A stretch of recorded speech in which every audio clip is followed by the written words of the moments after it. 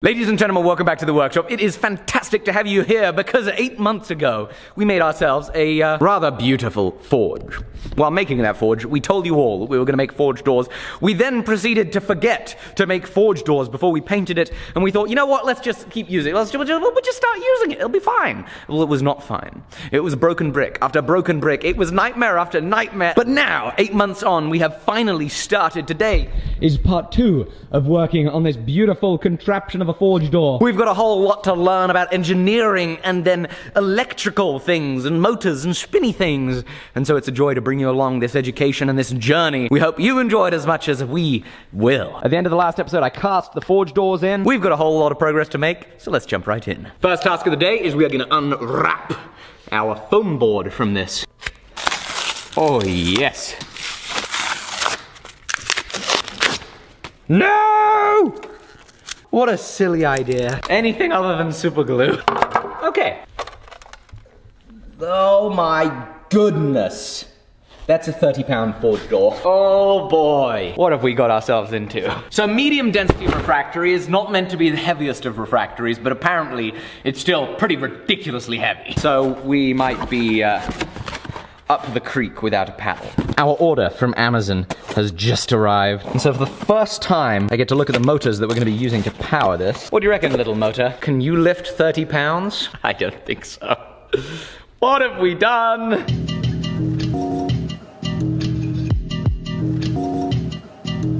We have our full Amazon order here in front of us. We've got the power supply which connects to the drive, which connects to the motor, which is connected to the drive by the Arduino, which is right here. We've got ourselves some breadboards, fun things, stainless steel wire. Now we still have a whole load of fabricating to do over here, but I want to try some of this stuff because if I find out in trying this stuff that I'm missing pieces, then I'm gonna be able to order them in time for when that's finished fabricating, so we're gonna do our experimentation right now. And the plan is to try and get one motor to spin.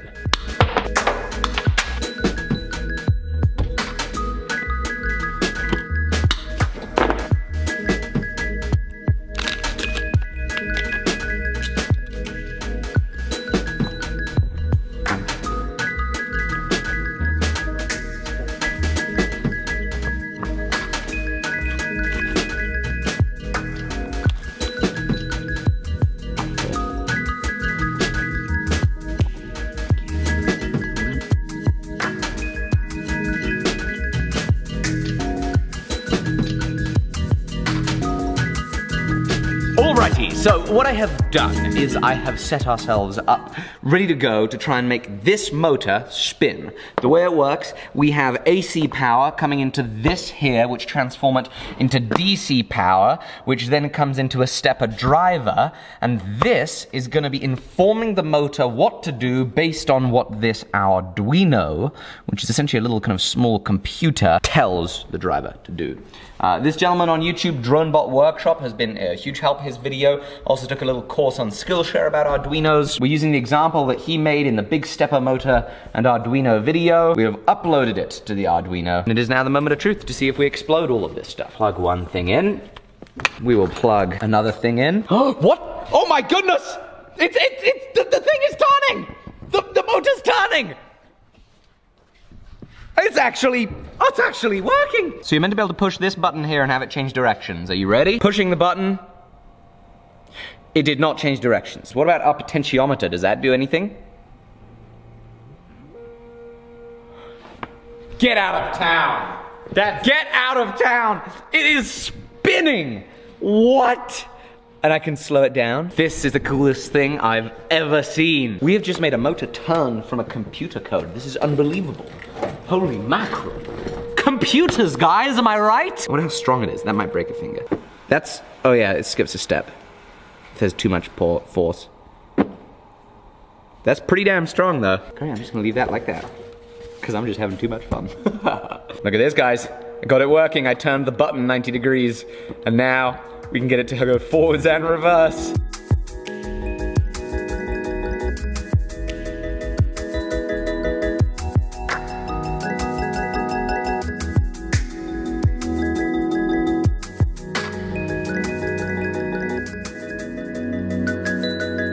Please tell me this works. Please tell me this works. It's It's been a whole day of work. A whole day of doing something I have no idea how to do. Pin mode, switch pin input, reverse pin input. Oh my goodness, oh my goodness. Oh my goodness, please, please. Oh.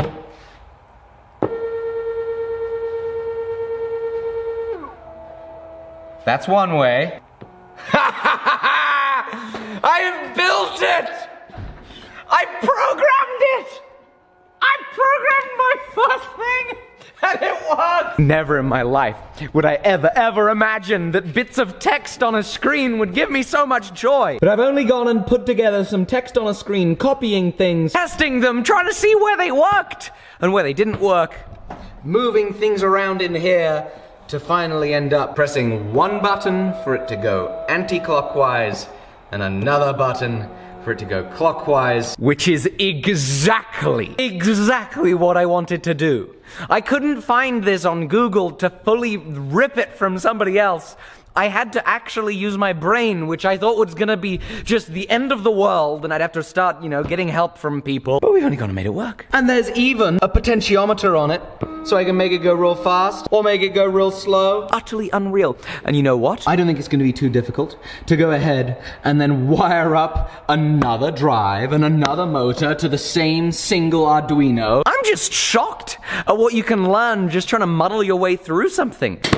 So what I'm gonna go ahead and do is because I have enough buttons and I have the second motor and driver, I'm just gonna go ahead and wire this up exactly how it needs to be, which is 2 motors, 2 drivers, 4 buttons, and the code to make that happen.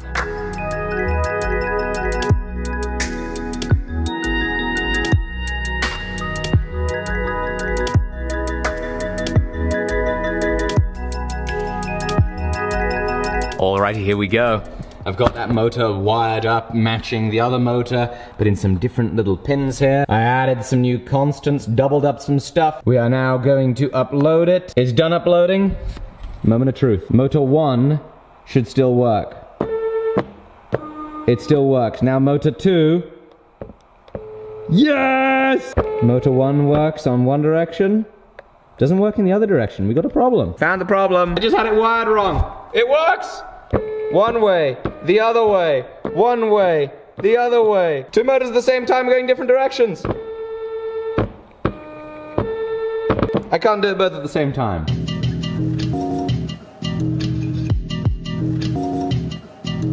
Okay, so I'm gonna call it done for now with this stuff. We're gonna do the final wiring once we have an enclosure made for it, and you know, it's close, it's not all the way there. I have each motor doing exactly what I want independently. However, I can't get each motor to work at the same time. It's only one motor working or another motor working. I'm gonna try and post a link to the code that I have in case anybody has any advice they could give on the code so that I can get both machines to turn. I want to be able to, you know, have both doors go up and down if both sets of pedals are being pressed. I'd be hugely grateful for any help. But the Arduino and stepper motor stuff is going to the side as we go back to the mechanical elements of this. I would like to mention for those that are still not exactly sure what the plan is not to have any sort of electrics whatsoever up above the heat. All of the electrics are going to be going down low in an enclosure. It's going to be fan cooled, it's going to be the bee's knees, and this is going to be controlled with stainless steel cable. There's no point ever in my mind did I want to put electrics up here. Obviously, electrics and heat aren't going to go so well together. This is some 16th inch stainless steel cable.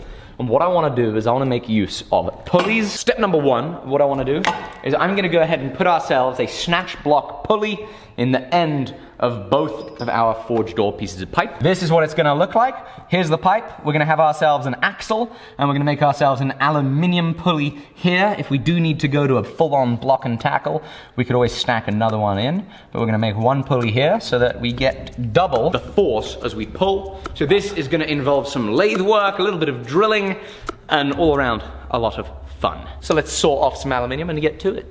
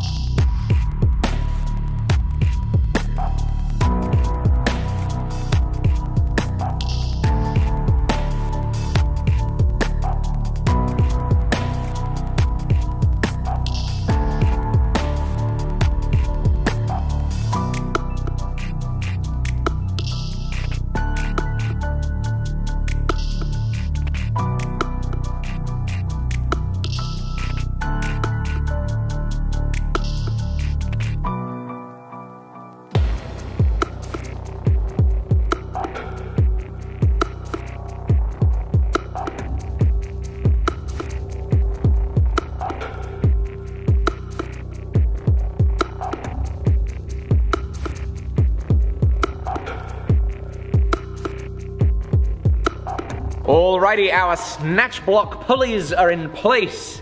I've done a little tack weld. I figure if we need to go full on block and tackle, I can punch our axle out, break the welds, and then put another stack of pulleys in there. Next step is our cylinder, which is what our shaft runs up and down in. This is gonna go something like that, and we're gonna have a pulley up top. In order to easily access the pulley, what I'm gonna go ahead and do is I'm gonna open up some windows and essentially leave it with 4 columns, just like this, leaving us plenty of room for observing the pulleys, which is 1, cool, and 2, for, you know, managing what's going on there. Bolting on pulleys and adjusting the wire and stuff like that. So I'm gonna get rid of these and turn on the plasma cutter.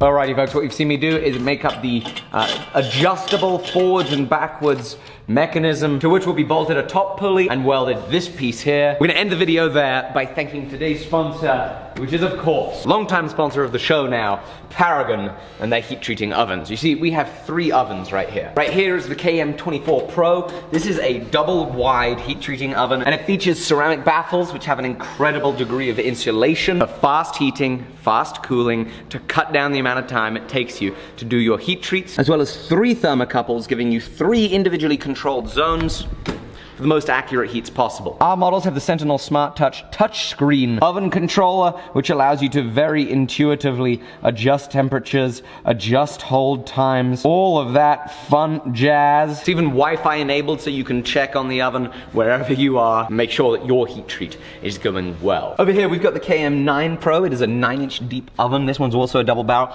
perfect for if you're working on folders, stuff like that. This is one of their more traditional kilns. Paragon serves all sorts of industries imaginable. Not only do they make knife makers heat treating ovens, they make wax burnout kilns, jewelers ovens, glass work ovens, and they are constantly innovating their offerings. This is their modular vertical 50-inch tall heat treating oven that they designed just for the application of working on swords. It can be broken down into either 1, 2, or 3 units, and is an example of their phenomenal manufacturing and design capabilities, because we came to them saying the way we wanted to heat treat a sword was vertical, and that is the beautiful piece of equipment that they produced. So please folks, go to the link in the description to learn more about Paragon and their heat treating ovens, and to find a distributor so that for your next heat treating oven or your first heat treating oven, you make the right choice and get one of these beautiful bits of equipment. Thank you, Paragon, for sponsoring the video. Thank you guys for being here. I assure you Paragon does a whole lot more technologically advanced stuff than this, but I've had so much